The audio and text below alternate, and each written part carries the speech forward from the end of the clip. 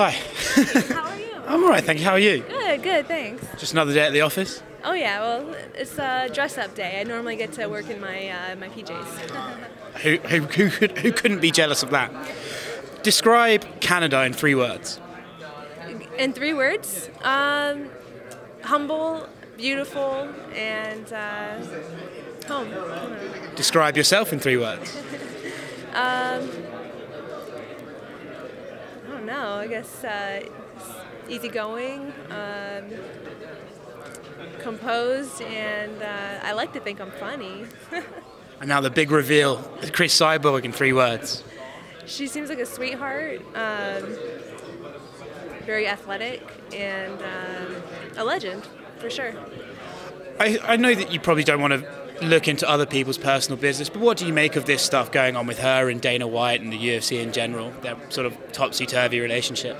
Yeah, I think both sides are, trying to put out their side and, making themselves look, like the better one out of the two, but I don't really look too far into it. Like, I understand kind of on an outside perspective, like, okay, I kind of get what's going on. She wants to get taken care of, and I can't imagine that she'd be like afraid of fighting Amanda, but I can see maybe there being like contractual things that are going on that would make her say no. So I have no idea, and honestly, like I said, I'm kind of just focused on the task at hand, and they'll deal with that after our fight.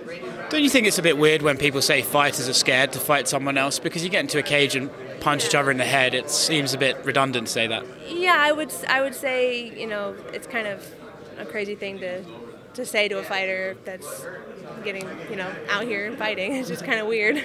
And ironically enough, you're about to step in the cage with a woman people say everyone should be terrified to fight, right? I mean, she's just lost to Amanda, but before that she was this incredible force, and all week you seemed happy to get in the cage and do something about it.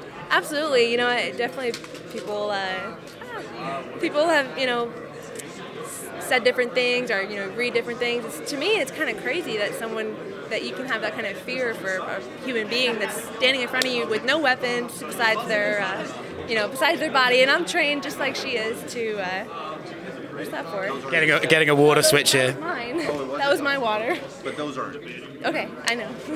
Thank you. Yeah, you're fine. No, this was my water. Science at work. Sorry. I lost my train of thought.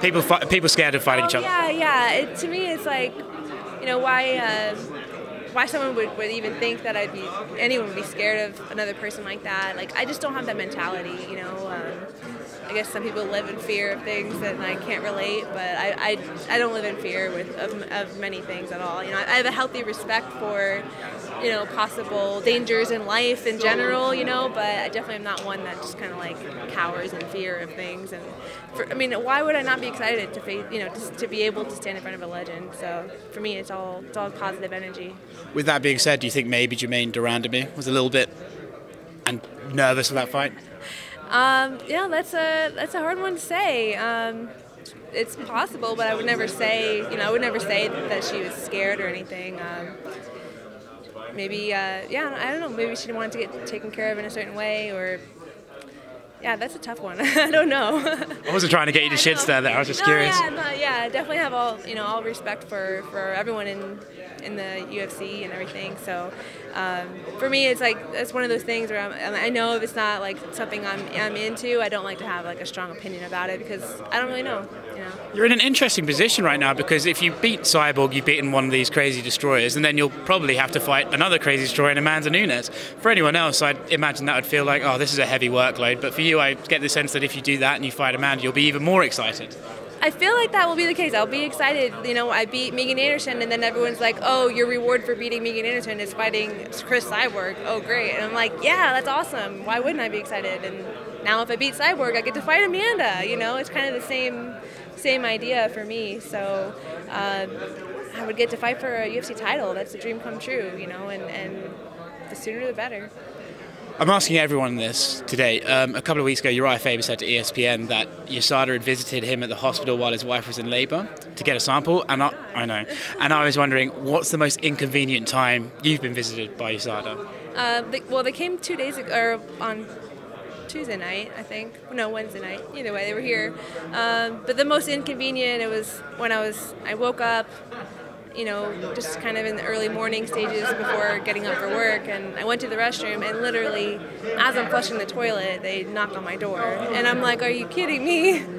No, I gotta have you hang out with me." But luckily, the girl that comes regularly, you know, she's come a few times already, so we know each other. She just kind of sat there and hung out while I drank water. It's a weird friendship to make. I was starting, you know, I just started drinking water and started working a little early, so it made for a more productive morning, you know, getting on the computer a little early and just chugging water.